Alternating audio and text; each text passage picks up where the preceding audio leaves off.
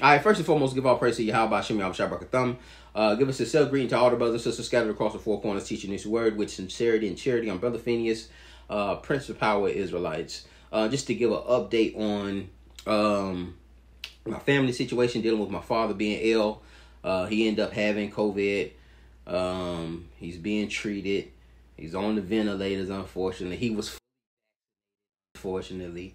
And I really wanted to, man, just to give a disclaimer on. I know a lot of us are trusting in oppression, thinking that this thing is going to give us this full immunity to these plagues that the Most High is bringing down, of this judgment that He's putting forth on this earth. And it's not, man. These things, this thing has been ushered in through wickedness, through sin, through transgressions. And as this earth waxes cold, these plagues and these pestilences and these earthquakes and these wars and rumors of wars are just going to continue to be stirring up during these period of what we consider to be the end times. But your covering, your spirit needs to be covered by the Most High, by His Spirit, all right, by that Holy Spirit. We understand that He is our refuge, our strength. You can see that in Psalms 46. He is our refuge, our strength, our help in the time of trouble. Drop down to verse 7. The Lord Almighty, the God of Jacob, is our fortress. And so we have to understand that, and now don't trust in oppression and be so trusting that you feel like you don't have to take the precautions that are necessary to keep yourself away from this thing. You know what I'm saying? But more than that, more than wearing a mask, more than staying 6 feet away or 10 feet away, more than staying out of large groups, we need to make sure that we're spiritually covering ourselves with the word of the Most High, man. Cleansing ourselves, more than sanitizing our hands with alcohol. We need to be cleansing and sanitizing ourselves with the word of God. And you can see that in Psalms 119:9, also in Ephesians 5:26. My father has stabilized. He's but he is on the ventilators, like I said. They say it's 40%. Doctor saying, man, no news is good news. So we in the dark on a lot of these things. So I'm gonna be in Columbus until he recovers, man. I gotta do what I have to do, and I thank the Most High that I'm, you know what I'm saying, that I'm able to even do that too. Being, you know what I'm saying, being self-employed, to be able to move my business down and be in a position to take the load if my father does get into a situation like he has gotten into. But it's a lot of lessons in there, so I'll be dropping a lot of videos on some of the things that done came across my heart, came across my spirit in these times.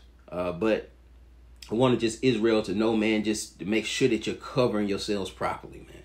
That you're covering yourselves spiritually, because this thing can jump on you. This thing can jump on you. Don't take this thing lightly. Don't take this COVID thing lightly. I know y'all kicking the bobo, y'all vacationing, y'all in the parties, but man, this thing can hit you and your life can change instantly,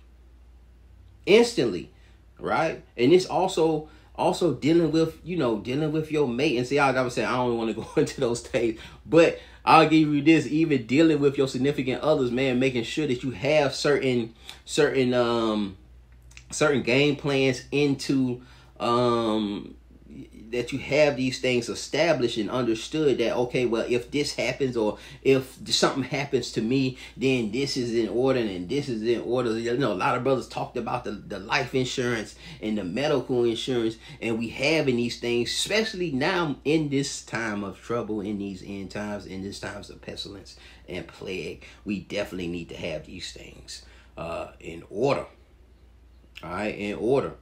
And I feel like that's one of the things my dad waited so long to try to get help, because he didn't feel like he had things in order. He didn't feel like that somebody was going to be there to take care of the grandkids, or somebody was going to, if I would have been able to step in to do that, would I be able to leave the situation in Atlanta to come back to Columbus to do that? And that could have cost him. You know what I'm saying? That, he could have been checked himself in. Could have been checked himself in months ago. Because there are also some other preconditions that we have. And we have to stop ignoring things. That's another lesson. And so these are some of the lessons I'm going to be bringing forth. Understanding, making sure that you have things in order. You have things established. Not working, not waiting for the perfect condition to seek help. All right, to make sure that your spirit is being replenished, to make sure, because you could give all to other people, man. You can spend your oil helping other people, but you got to make sure that you're replenishing your oil 4 times in need for yourself and for your family. So, you know what I'm saying? We will, like I said, we will be doing a Zoom class this Shabbat. I will be teaching Zoom class, y'all willing.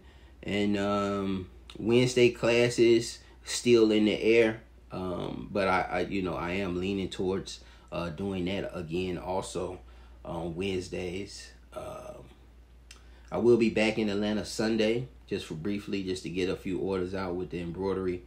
So if anybody want to touch bases, I will be at the school this Sunday. So keep my family in prayers, Israel. I definitely keep Israel in prayers.